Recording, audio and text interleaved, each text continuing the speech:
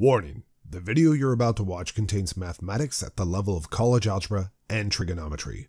All material has an assumed prerequisite of both Algebra 1, which is elementary algebra, and Algebra 2, which is intermediate algebra. While some prerequisite topics are reviewed briefly, a more thorough review of these entrance topics can be found by searching the web. It's the system of equations. We must deal with them all at once. Always looking for solutions. Positive outlook overcomes. Hello, my name is Roy Simpson, professor of mathematics at Cosumnes River College in Sacramento, California. This video is a continuation of a series on solving systems with Gauss-Jordan elimination or with Gaussian elimination, but I use Gauss-Jordan elimination, and we use augmented matrices. You should have watched both videos prior to this in this series, one being the solution algorithm for Gaussian and Gauss-Jordan elimination, and then I just finished a video on solving 3x3 systems using Gauss-Jordan elimination. This is just a continuation of that. We're now going to hop into this 4x4 system, and the process is identical. It's just I wanted to have a larger system. So again, we place everything into an augmented matrix. Make sure before you do that, all your variables line up in their associated columns and that the right hand side is just only constants. That's how you start this. Now we're going to place that information into an augmented matrix. Just to let you know, if you were to try to solve this system by hand without using an augmented matrix, there's a lot of decision-making skills. So this is where solving a system with an augmented matrix starts to pay off. Because once you get to these larger systems of equations, there's too many decisions to be made, and it's nice to have an algorithm. All right, let's build this augmented matrix. And I was going to write it down fully at first and pause the video while I was doing it, but then I thought, you know what, there are a couple things I want to talk about here. There's no x's right here, so that's why I have a 0 right there. And same thing, I have zero y's right here. So when I write the second column, it'll be a 1, 3, 1, and a 0, and so on and so forth down the line. So that's where I'm getting my zeros. All right, we get to there. One thing I want to note is, again, that this is the X column. That's the column for the Y's.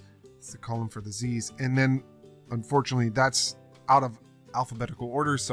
But that's how life works sometimes. You do not want to swap columns. Now, in our method for solving systems using an augmented matrix, you're allowed to swap rows, but do not swap columns. That's bad news. So only swap rows. We only have 3 rules to the game. Swap rows, multiply a row by any number you want other than 0, and you can add multiples of a row to another row. Those are the 3 rules. If you can't do it with 3 rules, there's an issue, right? So, all right, the first goal is to, 1, focus on this main diagonal, but also to get this first element in the main diagonal to be a 1 if you can. And guess what? It already is a 1. So now I'm going to use that main diagonal to make zeros out of everything below, basically the kill step. So I'll write that in here, kill step. And we'll go ahead, oops, not stir, but step. And we'll go ahead and write out what we're going to do. Now, obviously, the second row already has a 0 below that one, so I don't have to worry about that. But rows 3 and 4, I'm going to worry about. So we're going to take the opposite of row 1, add it to row 3. That'll become our new row 3. We're also going to take 3 times row 1, add it to row 4, and that'll become our new row 4. I'll go ahead and zoom out a little bit here. And I went ahead and pasted in the matrix without rows 3 and 4 because those are the ones being modified. All right, taking the opposite of row 1, adding it to row 3. So I'm just going to highlight this so you can see where I'm looking. Take the opposite of that top row and add it to the third row to become the new third row. -1 plus 1 will give me a 0. -1 plus 1 will give me a 0. -2 plus 0 will give me a -2. -1 or 1 plus 3 will give me a 4. And negative negative 2, which is 2 plus 2, will give me a 4. Great. Now I move on to, let's see, rows 1 and 4, but this time it'll be 3 times row 1, and we're going to add that to row 4. So I'm going to say 3 times just to remind myself. 3 times row 1 and add that to row 4 to become the new row 4. That'll be 3 plus a negative 3, which is 0. 3 plus 0, which is 3. 6 plus 1, which is 7. Negative 3 plus 2, which is a negative 1. And negative 6 plus 5, which is a negative 1.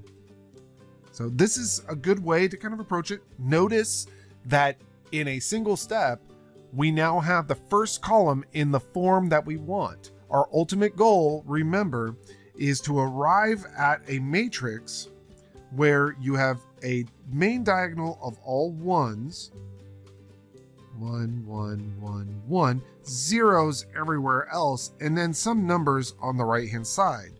So we're well on our way to that form. Let me erase that because it's just going to get in our way, but that's the mindset of where we're going. All right, so now I look through this system or this augmented matrix, and I say, okay, now that I'm done with this first diagonal and the first column, I'll go to the next diagonal. Now, I'd like that to be a 1 if I can get it to be that without getting fractions. Well, if I divide that row by a 3, I'll get fractions. So that's not going to happen there. I could technically swap rows 2 and 4 to get this row, I guess, all the way up there. However, when you do that, you'll still have the same issue. If you divide by 3, you'll get fractions in that row. So I'm not going to bother with that either. I'll just keep this 3 as a 3. That's just the best I can do. And then I'll use that to kill everything below. Well, that's already a 0, so I don't need to worry about that. Really, I only need to kill off that guy right there. So let's do it. I'm going to write, let's see, a negative row 2, add that to row 4. That will become my new row 4. Again, if you have an instructor that tells you that you have to make your main diagonal 1 as you move forward, that is actually not true.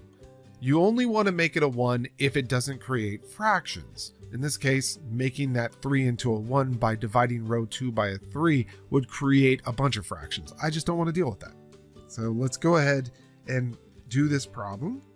Again, I'll highlight the rows that I'm working with so that you could see. I'm working with rows 2 and 4, and we're multiplying row 2 by a negative 1. So let's go ahead and do this. I guess, hold on.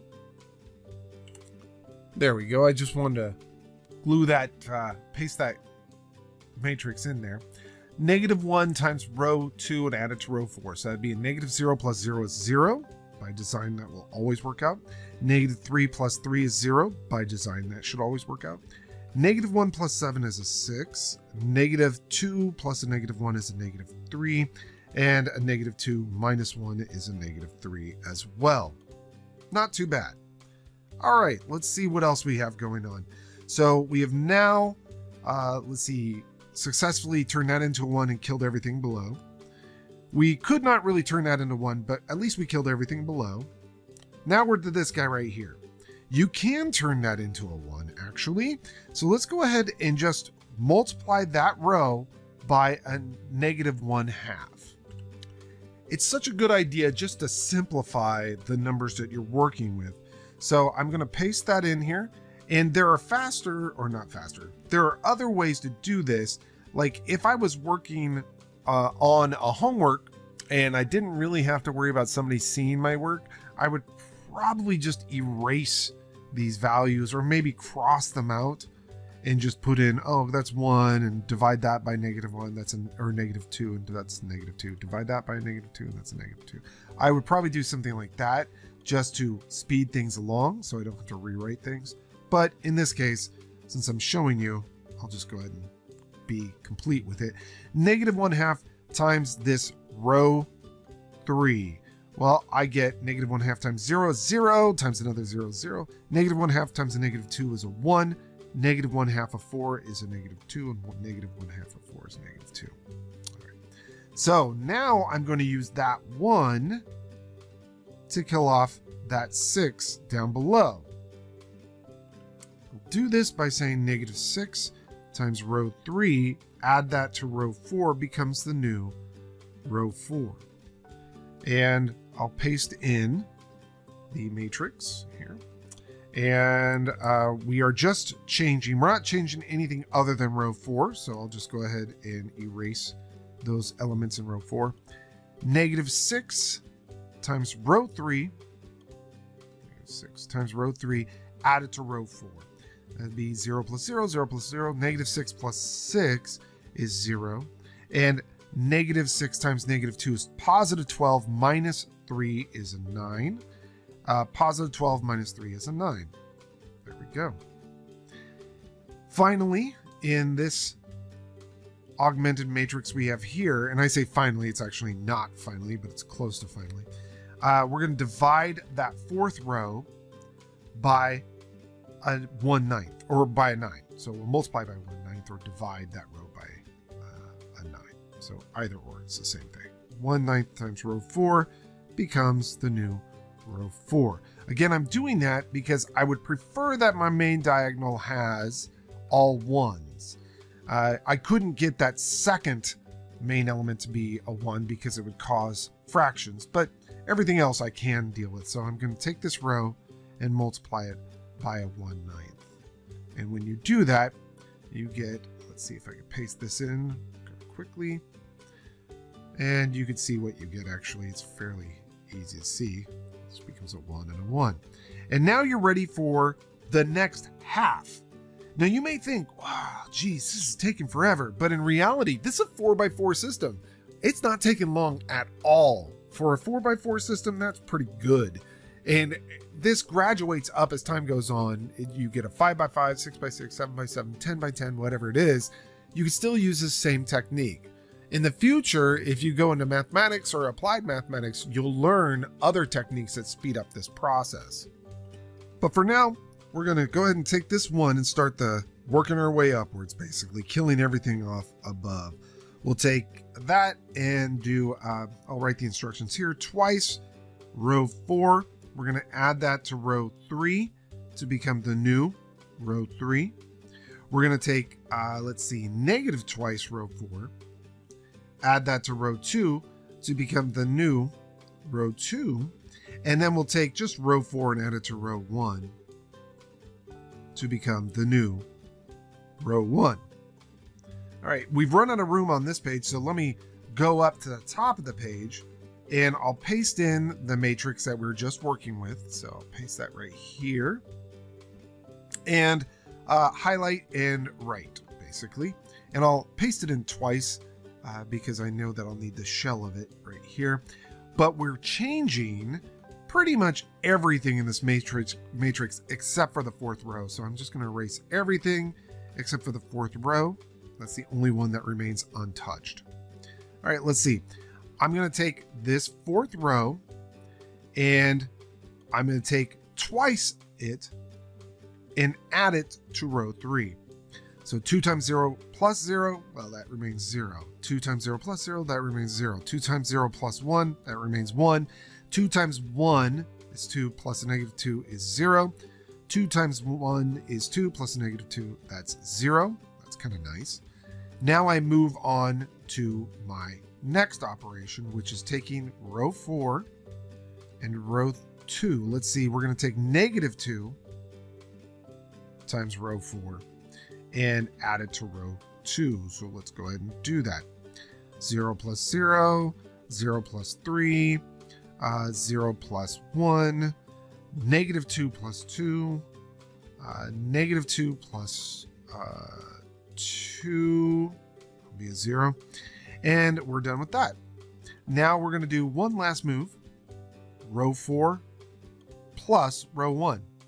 Quick addition. 0 plus 1 is 1. 0 plus 1 is 1. 0 plus 2 is 2. 1 plus a -1 is 0. 1 plus a -2 is -1. All right. So to recap so far, we've turned that into 1, killed everything below. Tried to turn that into 1, didn't work out, but killed everything below. Turn that into a 1, killed everything below. Turn that into a 1, there was nothing to kill below. Now that this is a 1, kill everything above. Now we're going to this one, and we're going to kill everything above as well. So let's go ahead and do that. Zoom out. In this case, you probably can easily see you're going to take negative row 3, add it to row 2 to become the new row 2. Okay. And you're going to take negative twice row 3, add it to row 1 to become the new row 1. That's our moves for this process. I'm just kind of moving things around here. Note that we are going to be changing rows 1 and 2, so I'll just erase those out of here so that I can get a clean start. And let's go ahead and do this. We're taking the opposite of row 3 and adding it to row 2. So the opposite of this row and add it up. Negative 0 plus 0, well, obviously. Negative 0 plus 3. Negative 1 plus 1. Negative 0 plus 0. Negative 0 plus 0. All right. And let's see, what's the next move? We're going to take negative twice this third row and add it to row 1. So negative twice that row. So negative 2 times 0 plus 1 is 1. Negative 2 times 0 plus 1 is 1. Negative 2 times 1 is negative 2 plus 2 is 0. 0 plus 0 is 0. And 0 plus negative 1 is negative 1. We are getting close to finished. And in this case, I'm just going to quickly say I'm dividing row 2 by a 3. So this is that case I said earlier. You could just kind of cross that out and call that a 1 because dividing everything else by 3 will create zeros everywhere else. So that doesn't really matter. But that's a quick kind of move. And then finally, I'll use that 1 to kill up above. So I'm going to, in this case, take the opposite of row 2 and add it to row 1 to become the new row 1. And when we do that, we'll have our final matrix. So let me go ahead. I'll just do it right now. Oops. And I don't want that in red. I want that in black. So if you take the opposite of row 2 and add it to row 1, opposite of 0 plus 1 is 1. Opposite of 1 plus 1 is 0. And then 0, 0. Opposite of 0 plus a negative 1 is still negative 1. Otherwise, here is your matrix. 0, 0, 1, 0, 0, and 0, 0, 0, 1, 1. Really kind of a fun thing. Remember, the columns stand for X, Y, Z, and W. So 1X is equal to a negative 1. 1Y is equal to a 0. 1Z is equal to 0. And 1W is equal to 1. Again, 1X is equal to a negative 1. 1Y is equal to 0. 1Z is equal to 0. And 1W is equal to 1. That is the solution to this 4x4 system of equations. Again, if you were to try to do that without using this style or technique, it would take a lot more work, it'd be messier, and you would not have kind of a path of travel. In other words, you would not have a way to check your work as far as where your mistakes would have occurred. Here, at least, we're writing down all of our steps so that we can recheck. If we get to an answer that just looks terrible, we can recheck each step of the way and say, did I correctly add a negative row 2 plus row 4 here? You know, that type of thing. So it's really nice to keep track of what you're doing. And again, just like I did in the last video, if your solution requires it to be written as an ordered n tuple, then you can write it this way. There you go. All right. So in the next video, we'll start into what happens if you get infinite solutions. How will this process change? It's the system of equations. We must deal with them all at once. Always looking for solutions. Positive outlook overcomes obstacles getting in our way. Cause affects more than we can sometimes see. Things for what they are. together until you feel at peace. Just listen close, don't talk too much that isn't kosher. You may really hurt inside. It doesn't justify you to speak too loud and cry.